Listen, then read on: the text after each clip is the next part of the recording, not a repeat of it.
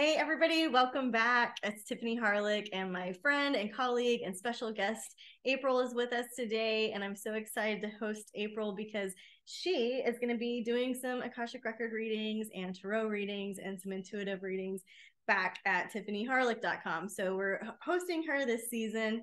And thank you, April, for being here again. I'm so excited to see your beautiful face and your cute haircut. I'm so excited to be here. I love it. I love. I'm really enjoying this little October series that has been going on. So if you guys are here on the podcast or on the YouTube, it's probably because you're into astrology or beekeeping or psychic development. And as part of that, this little Halloween special for October of 2023, I've been asking some of my friends to come back on and talk about their specialties in this kind of witchy or witch adjacent season. I saw you write on one of your posts. Yeah, if you identify as witch adjacent, or I think maybe witch curious or something like that. It was really cute. I like the way that you worded it. Yeah.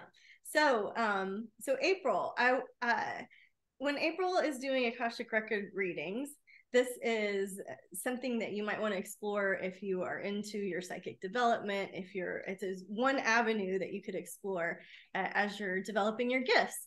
And so I thought we could start just by talking a little bit about the records, a bit about the thinning of the veil this time of the season, and then April is going to do a special reading for us. So Yes. if we could just start from the top. I have some articles we can link to, but just in your words, what are the Akashic Records and how do you access them? Yeah. So the Akashic Records is an interesting concept that I feel like is really widely misunderstood.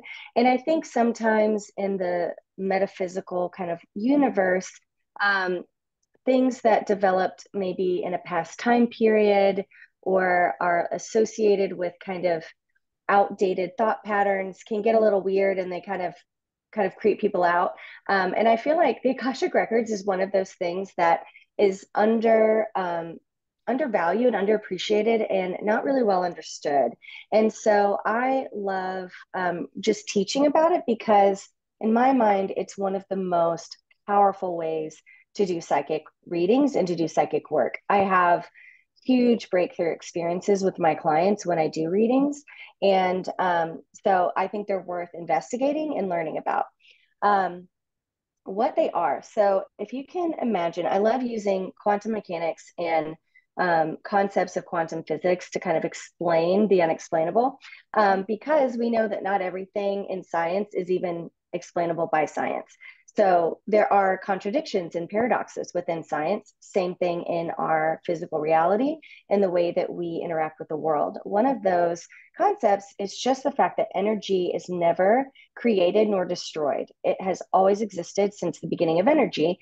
And so your energy, Tiffany Harelik, and mine, has always existed. And so the cells and the molecules and the literal magnetic forces that make up our bodies, that energy has always been in existence, and it has a history, it has a story. And so we are physical beings in a physical world on a physical plane.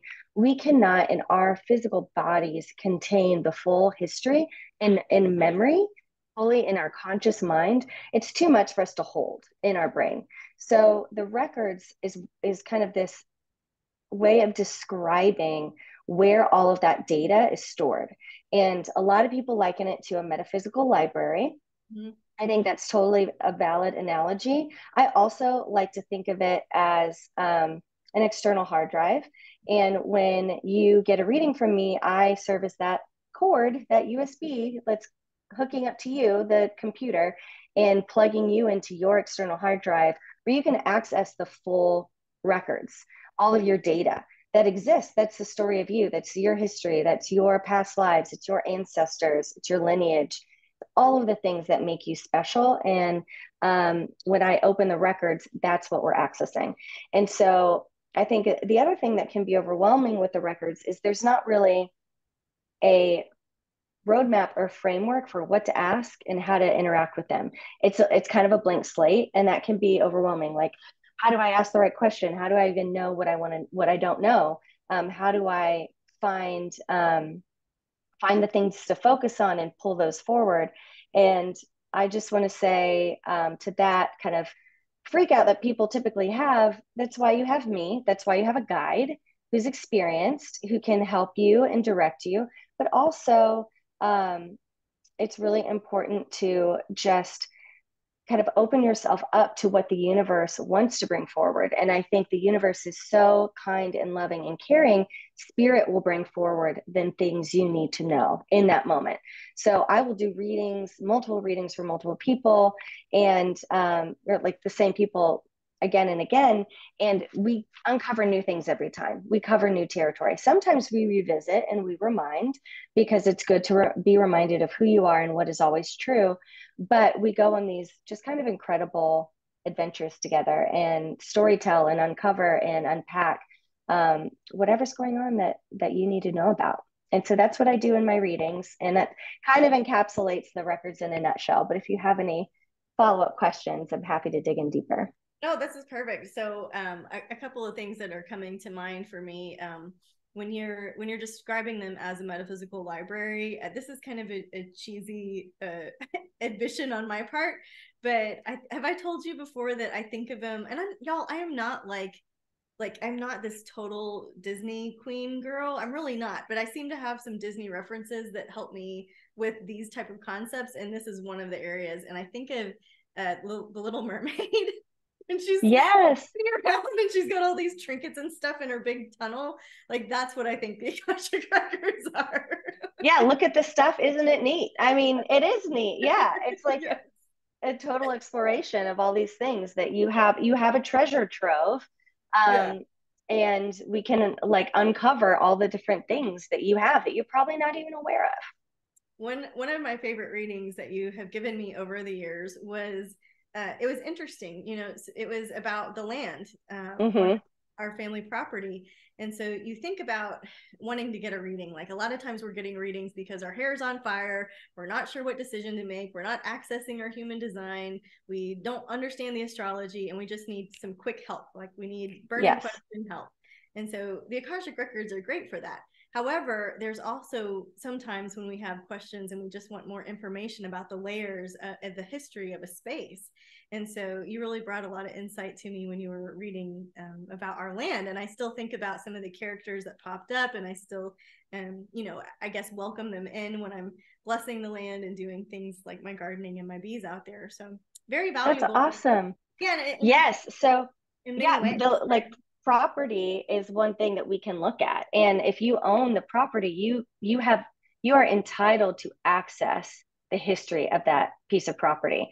And so I always love hearing feedback later, like maybe a guide comes forward, or you meet someone, part of your cosmic team or an ancestor during a reading.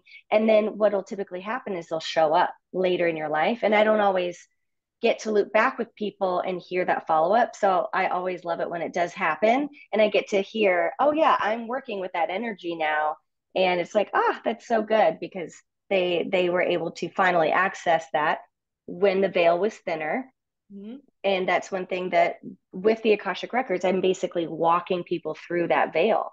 And Mm-hmm. so I love, it's perfect time of year to talk about how energy and the natural thinning and just seasonal shifts, how that can create even more impactful opportunities to work with the energy, work with spirit, and encounter things that maybe you didn't know before. Yes, true. So this is kind of a segue into a question that I've been asking everyone, which is the veil really thinner right now? And I think about, a lot of people have had a similar answer. And what I think about is The Mists of Avalon. Did you read that book? Oh, I maybe, but a long time ago. Long time ago. I only got through part of it, and I need like a summer to read that much. So Absolutely. I do. The reason it came to mind is because I was looking at your pre-show notes and talking about kind of Celtic culture, and I thought you could talk about the mists in terms of the Celtic culture, and also just the mists and the thinning of the veil, and what the veil even is, right, from your perspective. Yeah. So I've had a lot of thoughts around kind of like what the veil is, and I wanted to interrogate my own preconceived notions. So I did a lot of research. And as I was looking around, what kind of themes that came forward in a lot of different articles from a lot of different people and a lot of different thinkers in this space, is that the veil kind of represents this consciousness, this collective consciousness. And it's a invisible barrier that keeps the spirit world, or at least one dimension, I'll say it this way, it separates dimensions, right? And the dimension that we're typically separated from is that of people that have passed, it's loved ones, it's history, it's past lives, it's all of this stuff that we, in our reality, we can't feel, see, touch all the time. And so I love thinking about this concept of ideas will cross the veil, and then it permeates our collective consciousness. And it's like we all, as a collective, as people across the globe, will have revelations and visions of things at the same time. So you'll see this throughout history. Scientific discoveries will happen. Someone in France will discover the thing that someone in Norway is discovering, that they're discovering in Africa, and that they're discovering in the United States, all at the same time. Like it's almost as if there are downloads that come through when we need them. And so things are passing back and forth all the time. The obvious passing that we do is when we die, we cross over and go and we go into spirit. And so what the Celts really captured, and I think this is so true around just thinking about the season. So your original question, is the veil actually thinner? We've talked about this concept of duality, and light can be perceived as a particle or a wave. It's both. It depends on how you are conducting the experiment. And so there is kind of an element of, we all think it's thinner, so therefore it becomes thinner, because we are powerful and our thoughts and our beliefs can create reality, right? We co-create with the universe, with our thoughts and our attitudes and our belief and our energy. But I also think that the Celts were onto something when we start shifting from daylight being the predominant marker to night being the predominant marker. We are literally changing the way that we engage in the world.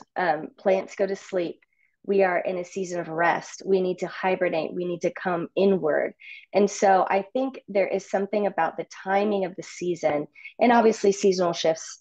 I'm speaking more northern hemisphere than southern hemisphere, but it's the same. We're crossing from one to the other, from going from day to night or night to day.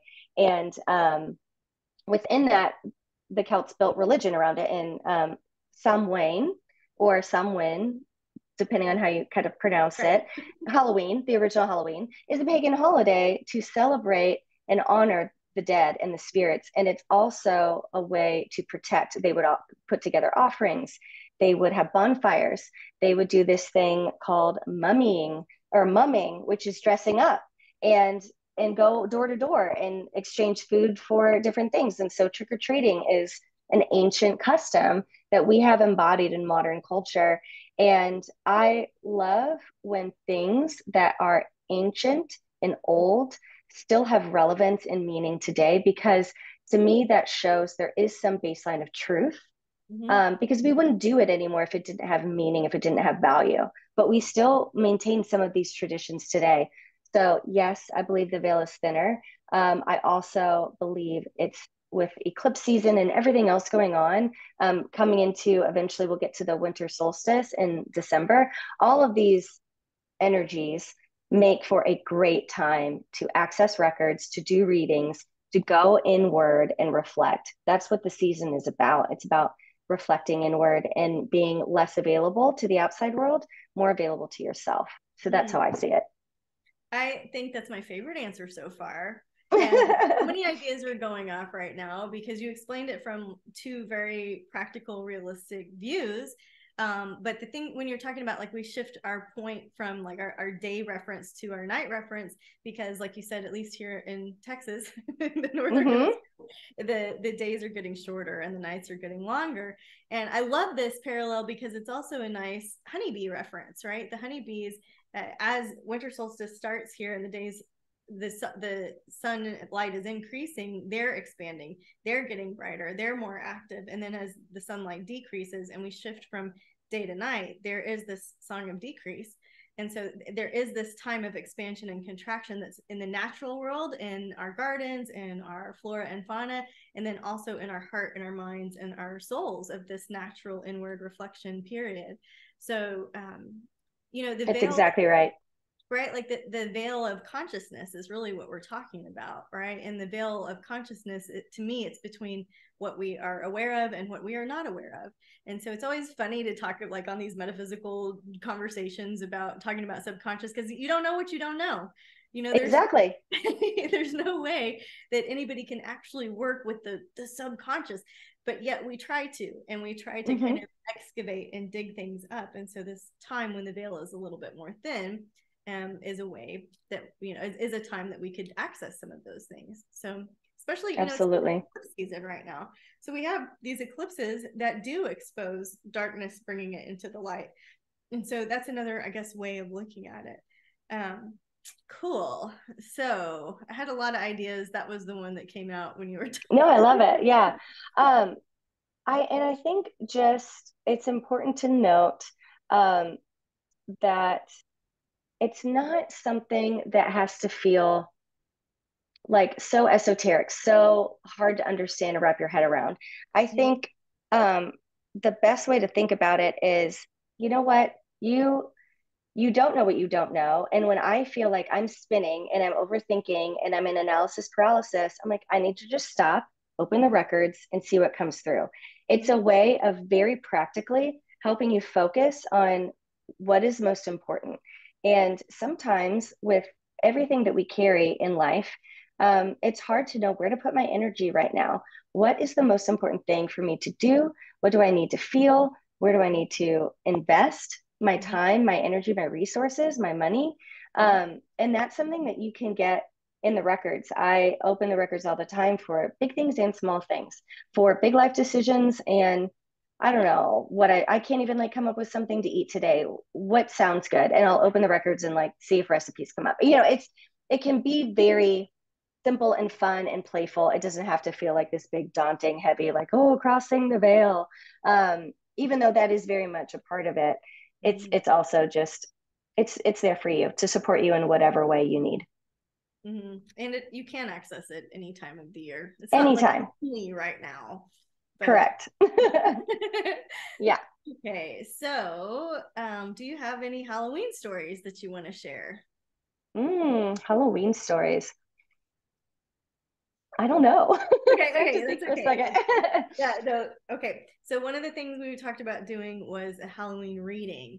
And one way that you have done this in the past is just to open the records for the collective. And the collective would mean, in this case, anybody that's listening to this show, listening to this podcast, that has a question that they want answered. And so is that how you're wanting to do the reading today? Are you thinking like a collective level reading? Yeah, so I was thinking we could do collective level, or we could do you specifically. Just always an option if you're open.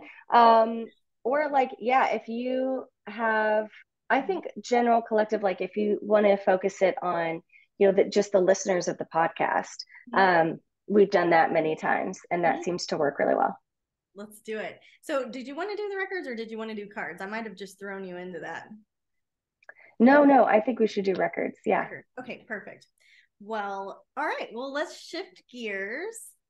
And April has an opening prayer that she uses, and so she'll do that. And then, so anybody listening that would like a reading, that would like to tap into this, April will be doing that just for all of us as a whole. And so if this is not for you and you're not interested, this is a great time to just hit pause, go make yourself a cup of tea. And this is just, we're asking permission for anybody listening that really, really wants a reading. That's who we're going to be opening it for.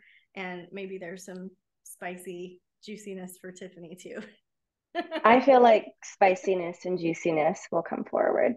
Okay. So we're just going to take a centering breath. If you'll join me, just breathe in through your nose and out through your mouth. Just take notice of any tension or stress or worry that you're holding in your body. And as you're continuing to breathe, just try to release that, letting it all go.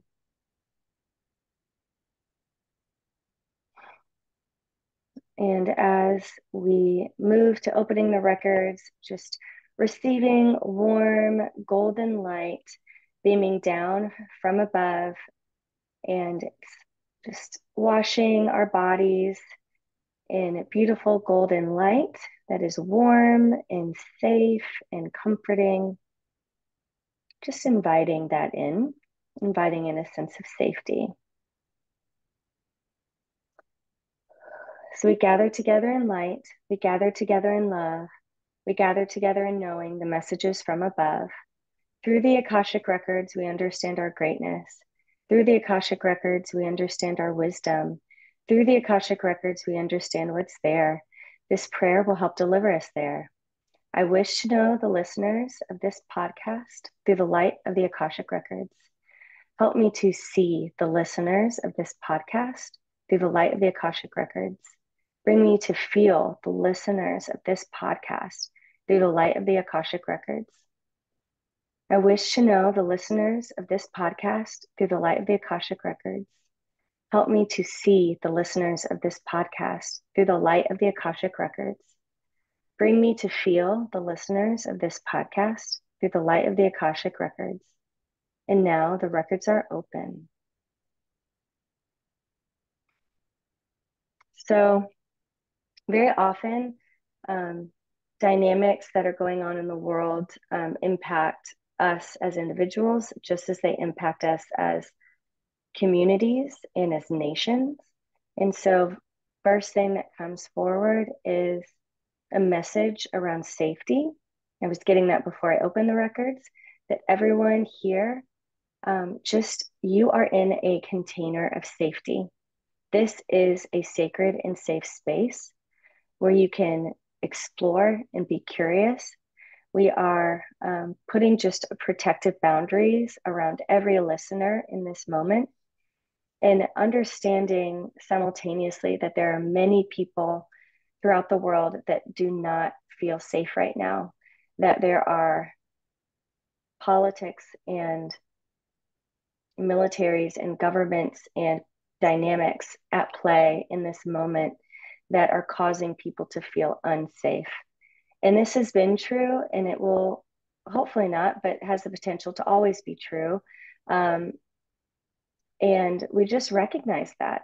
We recognize that there are forces in this world that do not serve unconditional love, that don't serve unconditional light. But here in this space today, we do. And we are committed to being for each other, to upholding each other's highest good, and to inviting the energy that supports our highest and best good. We invite that forward. And so as we receive messages today, just establishing that as a baseline. So just asking to breathe through that feeling, any feelings of disruption, of dysregulation, of fear, of concern. We're just putting that to the side for this moment so that we can truly hear what Spirit has for us. Yeah, so a lot of people feel that Halloween is about a time of being afraid, or it's spooky season, right? It's all of these things that feel maybe it's like the time that horror movies come out in the theaters. But I am saying, and what is coming forward is that this is a time not for fear, but for self-discovery, for uncovering shadow and bringing things into the light so that we don't have to be afraid anymore. We can receive messages from the other side in a way that feels safe and secure and powerful. I'm thinking about transits related to Pluto and about eclipses, and how when the moon is over the sun or vice versa, we're blocking out light, or there's some kind of barrier, but it's also opening, and it's creating the space for new energy to come through. And that change and disruption and discovering the shadow sides of things are so incredibly important for our own healing. You can't have the sun without the moon. You can't live in this world without dual energy. We need the night just as much as we need the day, but we do not have to fear the darkness. We do not have to fear the darkness. You do not have to be afraid of the dark or this season of hibernation and introvertedness and self-reflection. It's actually a season that prepares us to then step in the light again. And when we do step in the light again, we will be more healthy, healed, whole, capable, strong. All of this work that we do in the winter, in the fall and the winter, paves the path for the spring and the summer. We can't have one without the other. So just wanting to give that gift of perspective today to this audience. I also know that this audience is highly engaged and aware, and I see this community virtually and almost just in our minds, holding hands with one another, creating a circle and saying we're holding space for and we are receiving downloads. I think this community, these listeners, are all people that are opening their hands and saying, I want to receive these messages so that I can be better and that I can impact my community and I can be a light bearer and show that way to others. And so this is not a community of people who are asleep or unaware. This is a very aware and awake group. And so I just want to honor that and thank you. Whoever's listening, you are someone who, if you're listening to this, you are aware, you are awake. Just by pressing play on this podcast, you are already doing yourself a favor and doing your community a favor. And so I'm just going to honor that and say, if you are willing, you will receive. These messages are crossing this veil, they are crossing this threshold. And we all just need to be in a stance of receiving. It's a time of getting quiet, journaling, and hearing your own inner voice and inner knowing. You have the power to access these messages, you yourself as an individual, and we can also do that as a community. So, yes to receiving, yes to being aware, yes to being awake. And then from there, we can start doing the work. So I see this as the next 3 months as being an incredibly powerful time to collect information, to write things down, to relearn, to re-understand, to remember. I love this aspect of remembering during this season, remembering loved ones that passed. We honor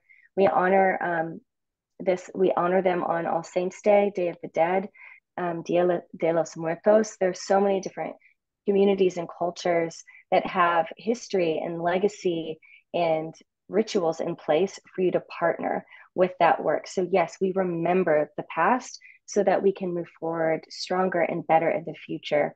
So working with ancestors, building an altar, just inviting you to partner with that energy and to learn from it so that you can grow and be in a better place come January, February, and beyond.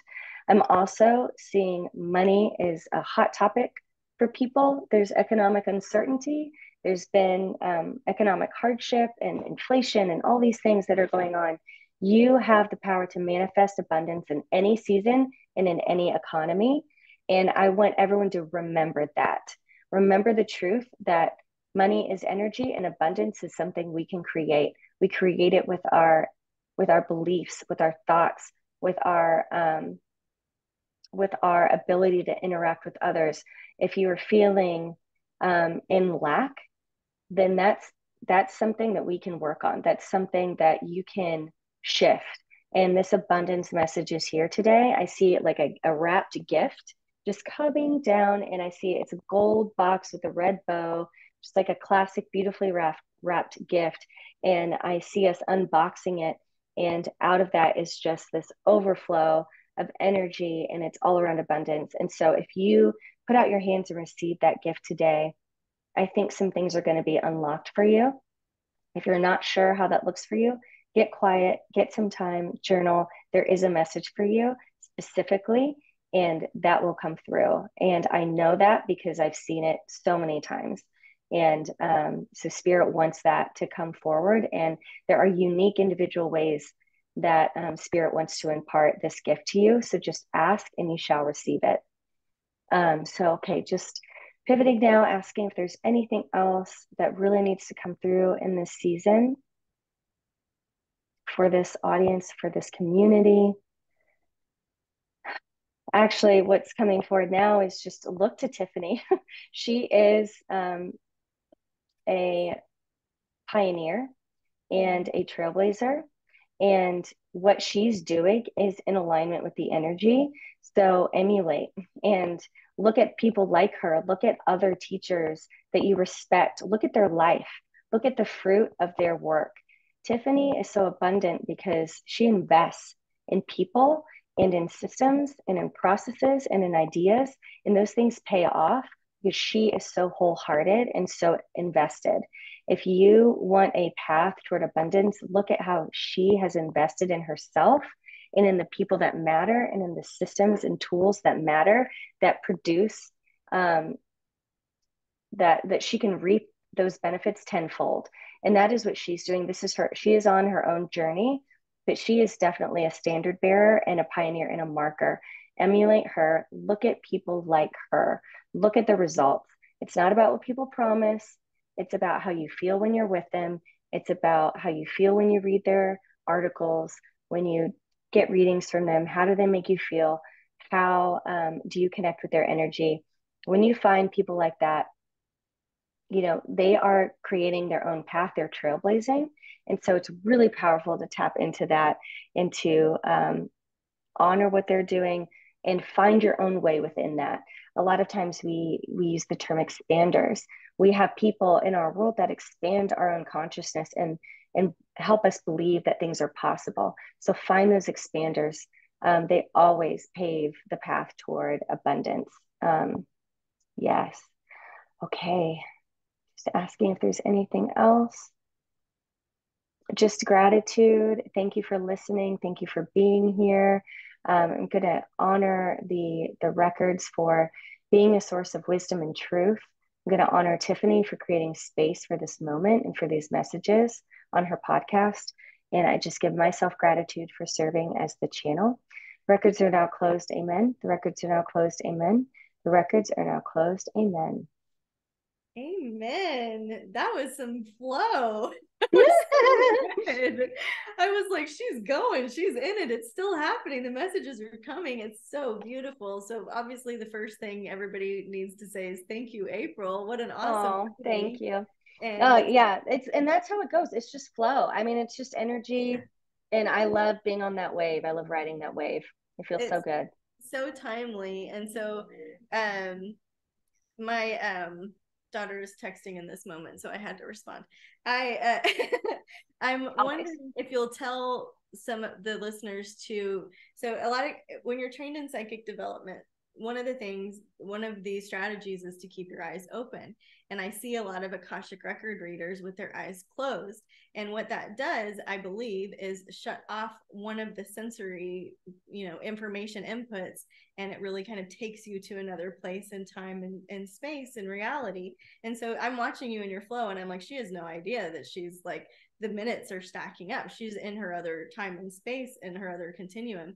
And so I wonder if you could speak a little bit about how you experience the information. Are you seeing it? Are you feeling it? Are you tasting it? What's happening?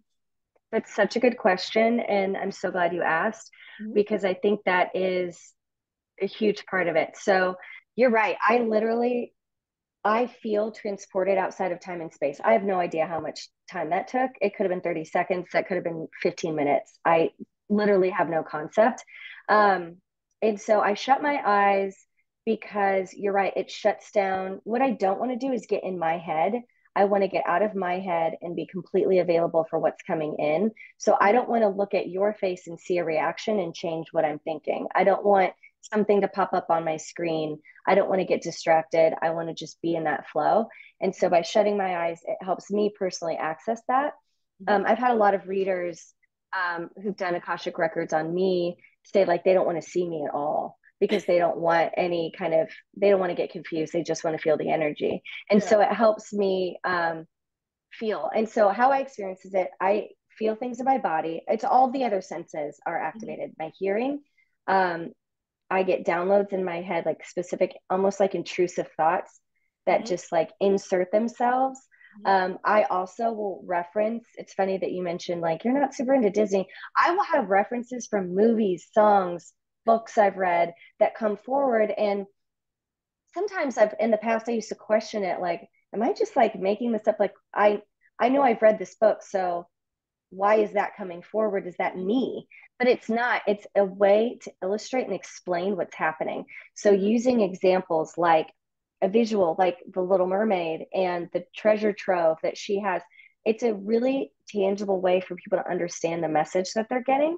And I find that to be very practical and helpful. So I will oftentimes reference things, song lyrics, like I said, film references characters, fictional characters, to represent energy, because we only have what's available to us. And I feel like everything that is available to us, everything that we have learned is valuable and should be brought in. So I do taste things, not as often. Taste is probably my weaker sense in terms of what I access in the records, but I will hear, I will actually have visions. That's a big one.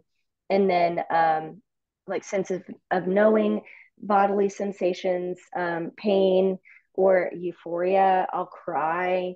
I'll connect with emotion that other people are feeling. So all of it is kind of on the table. Yeah. Okay, cool. Yeah. Mm-hmm. Okay. Well, let's see, what else can I say? That you're talking about like discerning your thoughts versus spirit, the thoughts that spirit gives you. And I'll say in my experience, you can tell a difference because the thought happens before the question has even been fully formed, like it's kind of answered quickly. Exactly.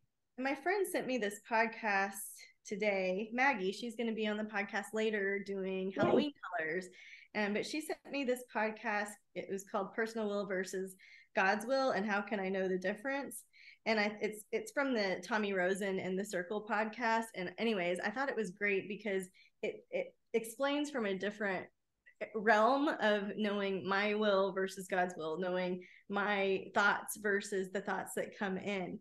And so that's another resource if anybody's really trying to have some discernment and some discipline, right? In terms of discipline, doing your spiritual practices is a discipline, and discipline comes from the word disciple, which is really about studying, right? And really about studying something. And so I love that you brought in the wave versus the particle, and that whole viewpoint was very scholarly and much appreciated. And you totally opened my eyes and mind to looking at it from a different perspective today. So thank you, April. And if you guys would like a personalized reading, again, April will be here this season with us at tiffanyharelik.com.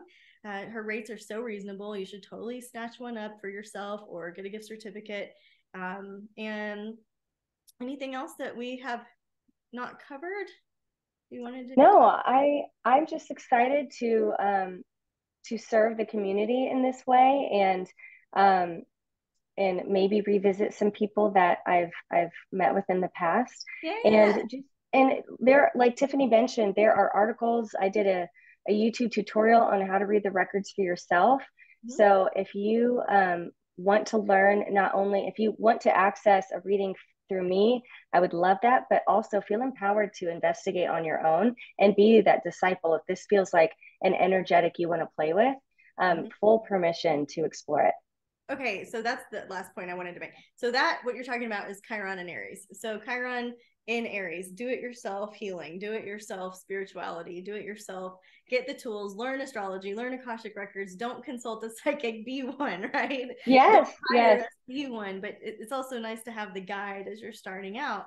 And so that I'm glad we got here, because one of the things that you brought up in the records is very much touching on some of the astrology for 2024, as we're moving like Uranus is in Taurus and Jupiter is in Taurus, and Jupiter is kind of catching up. So one of the big astrological markers of 2024 is Jupiter connecting with, kissing, holding hands with Uranus in Taurus. And so I think that some of these bigger media things around aliens and encounters that are happening, I think some of the bigger expanding, like the thought expansion, and I think some of the supply chain breakup, because Taurus rules food and finances, and having some of the fear around prosperity, all of the things you talked about really do match very interestingly with the 2024 astrology. So Wow. you can trust April, because I'm validating that what you're saying is absolutely part of the cosmic tapestry of next year. Celeste, Sarah, and I are going to do a 2024 preview on 11/11. So if you're interested in our annual event, please come back, check it out. And I'll make sure to link April's articles, handouts, and videos wherever you're listening. So good morning, good evening, good night. And thank you again, April. I'm so happy to see you again and happy to have you back, and just really appreciate you. Thank you, Tiffany. I love you so much. You're the best. Oh, I love you too. Okay, so it takes me a while to find the stop button without ending the meeting. I know. It's, yeah. Are you, I mean,